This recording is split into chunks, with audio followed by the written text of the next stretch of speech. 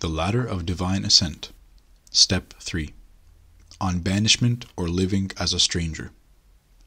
Banishment implies that we forever leave the things of our past country which hinder us from attaining the aim of the religious life.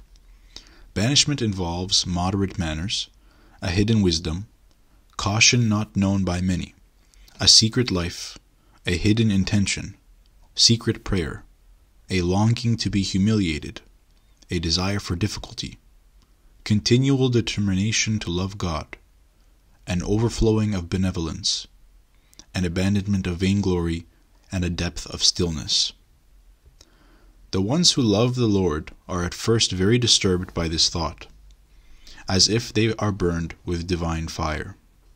I speak of the detachment from their own, which is done by those who love perfection in order that they might have a difficult and simple life. But excellent and worthy of praise as it is, it needs great discernment. For not all types of banishments taken to their extreme are of value. Prophets may be dishonored in their own country, as the Lord states.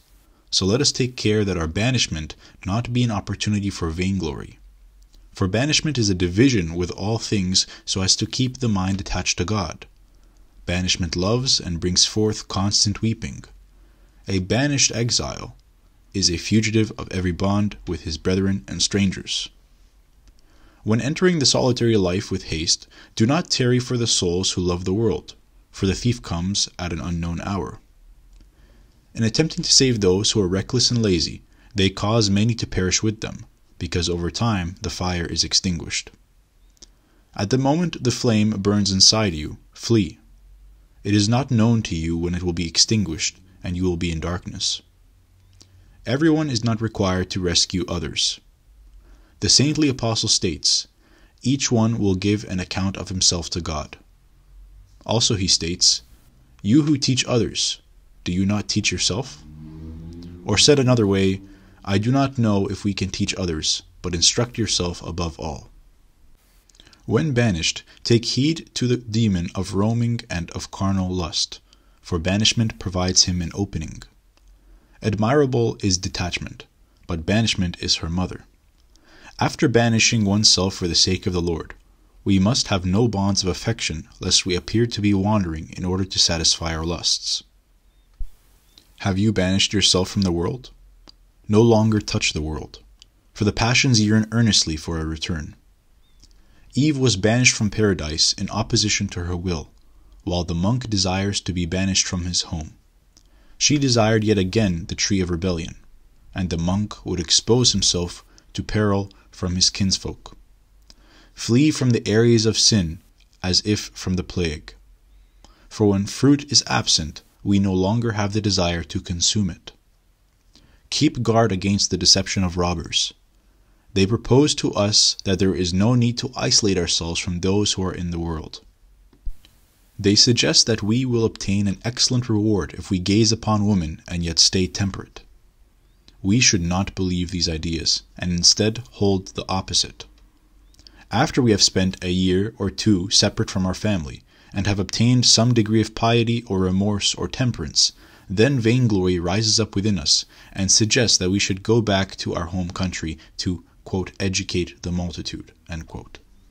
And as they say, to be an example to those who knew our former undisciplined state.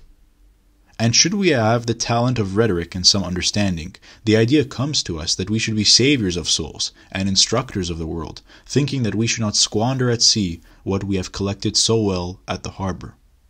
But we should not imitate Lot's wife, but Lot. For a soul, when it returns to its former life, is like salt. It becomes insipid and useless. Flee from Egypt, not looking back. For the hearts that glance back with fondness will not see Jerusalem, the land of peace. To those who have left their brethren in the simplicity of a child at the start, and have cleansed themselves, may with some gain return to their home country with the purpose of saving others after saving themselves. However, Moses, who was given permission to gaze upon God, and was sent by God to save his own people, came upon numerous dangers when in Egypt, which are the dark nights of the world. It is better to distress our parents rather than the Lord, because he made us and saved us, but parents have often destroyed the ones they love and sent them to their destruction. The one who is banished and possesses understanding sits like one who speaks a strange tongue among people of another language. Not from hate do we remove ourselves from our people or dwelling places, God forbid, but to keep away from the damage that we may incur from them. As in all things, Christ instructs us as to what is best for us. For it is evident that many times he left his fleshly parents. When he was told, "Your mother and brethren are searching for you," our good Lord and Master immediately gave us an example of a dispassionate hatred. For at the time he said, "My mother and my brethren are those who do the will of my Father in heaven." From Matthew 12:49. Let your father be one who is capable and willing to toil with you in carrying the weight of your sins. And let your mother be remorse, which can purify you from defilement. And let your brother be your friend who labors and wars beside you in your struggle to the heights. Take for yourself an inseparable wife, the recollection of death. Let your precious children be the groanings of your heart. Let your body be your slave, and let your comrades be the angels who can assist you at the time of your death, if you befriend them. This is the family who seeks the Lord. The love of God extinguishes the love of parents. He who claims to love both misleads himself. He would do well to hear him who states, "No one can serve two masters."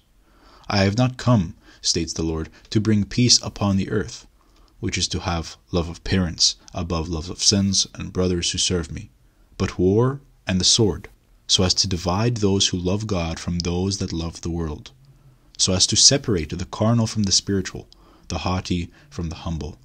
For contention and division please the Lord when it comes from love for him."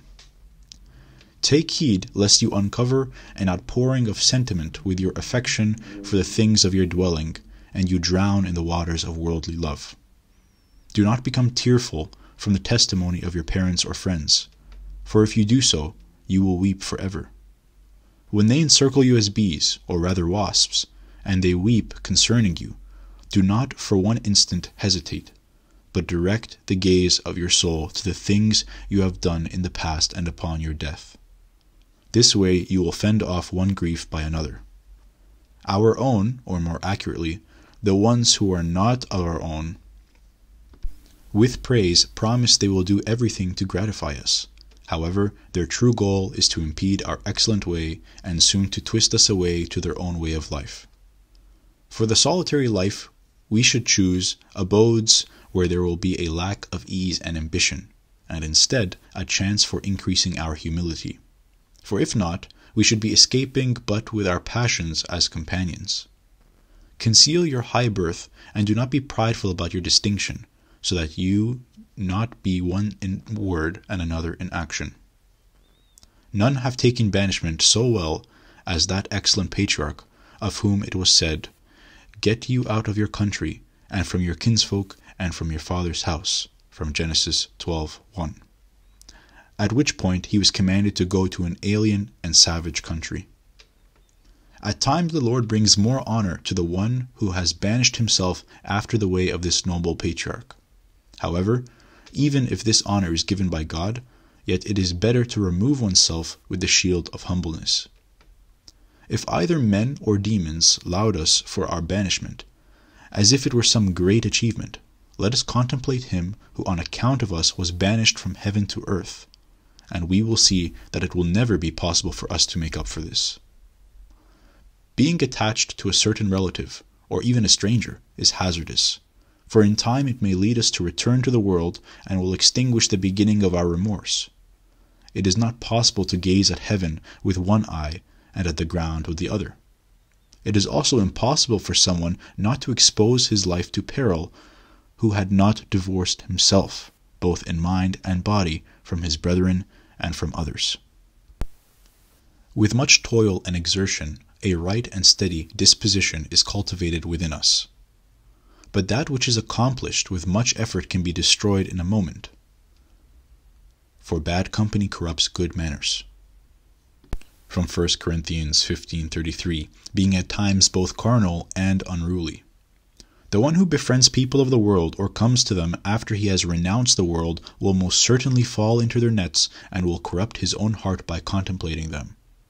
Or if he has not become polluted, by denouncing the ones who are corrupt, he will also become corrupt. It is impossible to conceal from our mind the organ of understanding, that which is defective and full of ignorance. Just as the palate discerns between different foods, the hearing distinguishes between ideas, the sun exposes the frailty of the eyes, and speech reveals the ignorance of a soul. However, the law of love is an inducement to try things that are beyond our ability.